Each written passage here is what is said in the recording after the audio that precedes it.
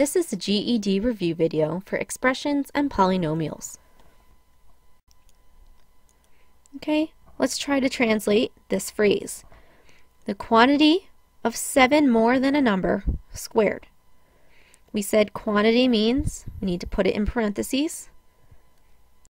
That word than means we need to reverse our order. So we have n plus 7, and then all it wants us to do is square it. Now for a word problem.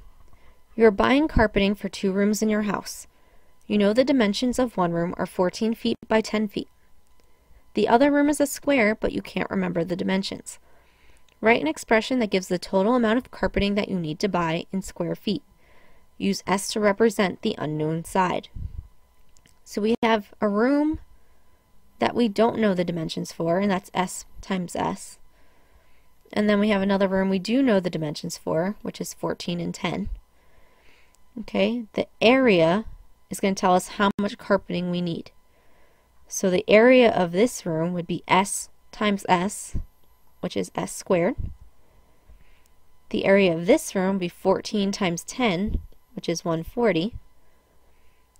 If we want the total amount of carpeting, all we're going to do is add those two together.